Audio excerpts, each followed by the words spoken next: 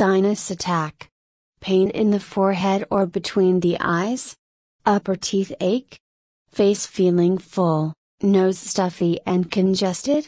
You may have a common complaint that sends many people to a doctor's office: sinus trouble. Sinuses, air spaces in your head. Sinuses are air spaces in your skull lined with mucous membranes.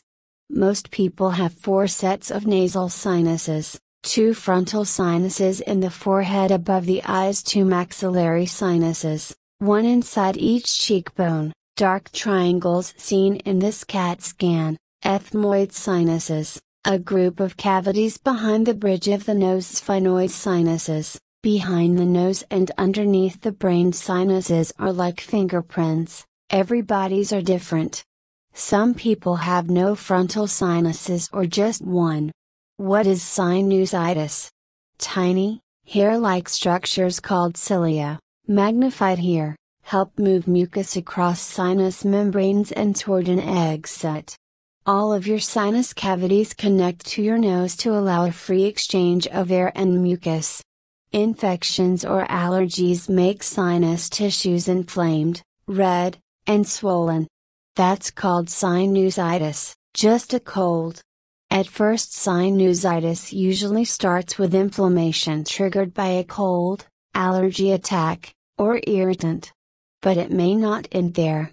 Colds, allergies, and irritants make sinus tissues swell, stuffy, puffy, and sore. Sinusitis causes many symptoms. Most people have a stuffy nose and pain or pressure in several locations around the face or teeth. There's usually a nasal discharge that may be yellow, green, or clear. Other symptoms may include fatigue, decreased sense of smell and or taste, cough, sore throat, bad breath, headache, pain on bending forward, and fever. Chronic sinusitis. The blue areas in this color-enhanced MRI show thickened mucosal surfaces on both maxillary sinuses. Inflammation of the sinus cavity that lasts for more than 3 months is chronic sinusitis.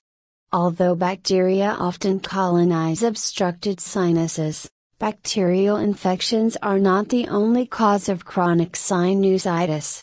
Anatomy, allergies, polyps, immune deficiencies, and dental diseases may also cause chronic sinus problems. Nasal polyps. When sinuses remain inflamed, sinus membranes may thicken and swell. The swelling can be significant enough to cause grape-like masses called polyps, shown here.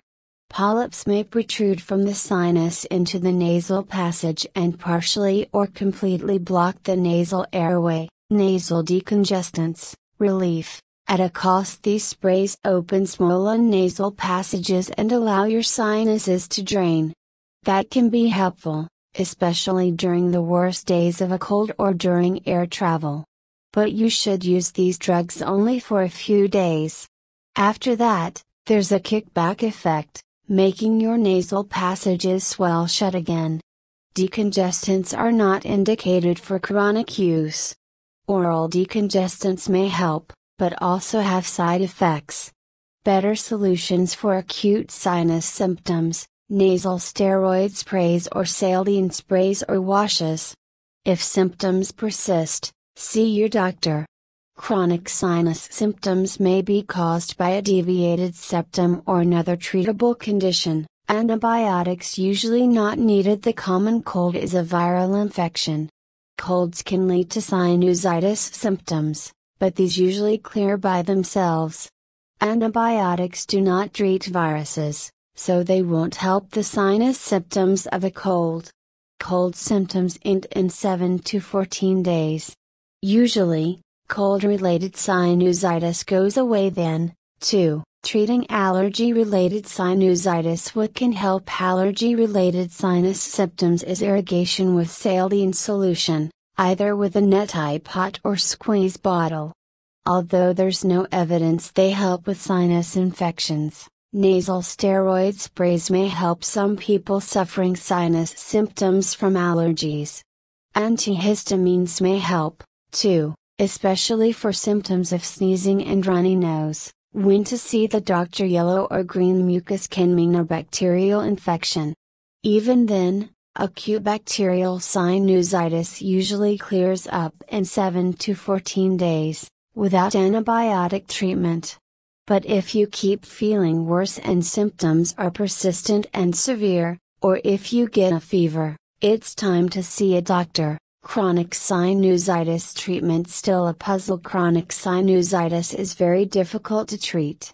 A first step is controlling predisposing factors such as eliminating environmental irritants.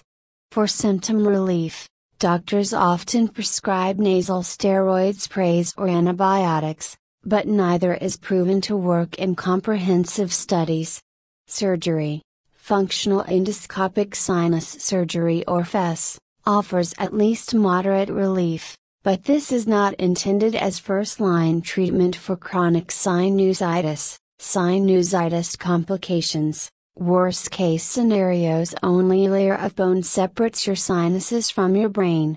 If a sinus infection passes through the bone, it can infect the lining of the brain, meningitis, or even the brain itself. Both problems are life-threatening. A sinus infection could also spread into the orbit of the eye, causing an infection around the eye and possibly preventing sinusitis. There's no sure way to avoid either acute or chronic sinusitis. But here are some things that can help: keep sinuses moist, use saline sprays, nasal lubricant sprays, or nasal irrigation often. Avoid very dry indoor environments. Avoid exposure to irritants, such as cigarette smoke or strong chemical odors.